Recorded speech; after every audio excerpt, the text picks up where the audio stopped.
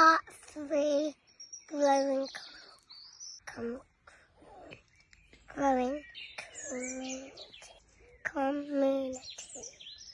Jesus calls us to love one another.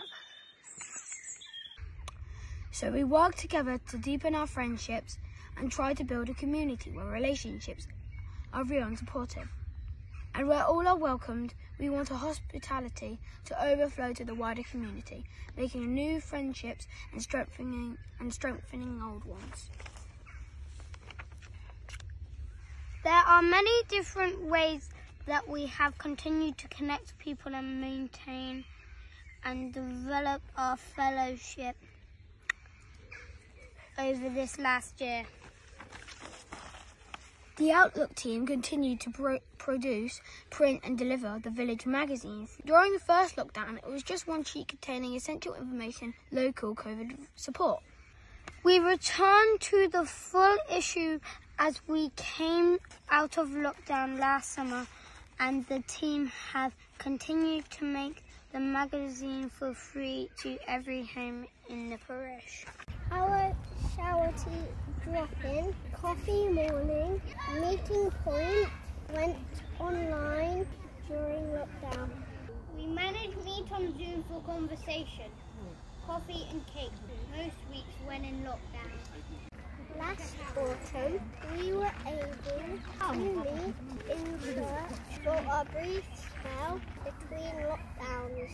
It's great to be meeting again now, and we look forward to when we can stop serving wraps, biscuits and enjoy Sally's stones again.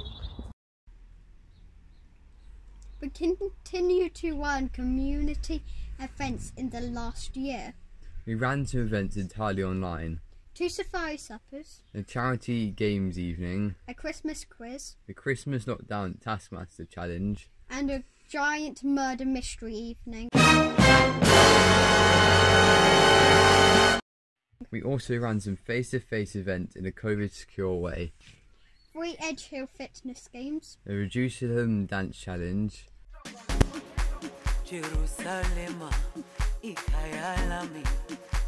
some slightly damp village carol singing on 18th December, and then more carols the next day when it was dry, with a fabulous brass band as we sang together for the carols at the wedding. Hundreds of people from across the area took part in these events over the year, and through them we have raised over £4,000 for local charities, mainly in the playgroup and the Friends of Primary School. Again, all of these resources, events and activities were only possible because of a team of people that helped to plan, promote and organise them. Thank you to the wide range of people that made them happen, took part and donated to our chosen charities. Whilst all the above has been happening, work has continued on the building project. We've got an agreement for our outline proposals and commissioned several surveys needed for the next steps. We hope to put an expression of interest in which the National Lottery in the next few weeks. There is more that has been going on than we have for this short video, but we hope this gives you a flavour of what has been happening in this last year. In the turmoil that we have all been going through, it's helpful to look back and remember the many good things that God has done among us, and look forward to the things He is calling us to do as we emerge from the pandemic.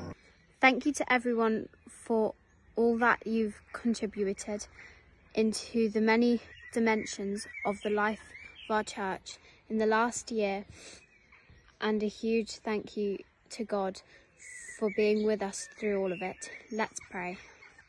Dear God, thank you for being with us through this last year. Thank you for being there and all the highs and lows, all the joys and sorrows, all the happiness, sadness, anger and grief.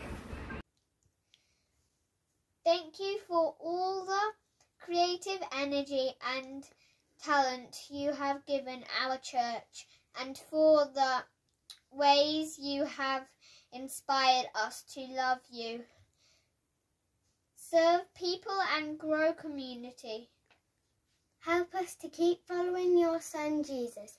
Help us to keep praying, learning, serving and growing so that we might become the people you call us to be.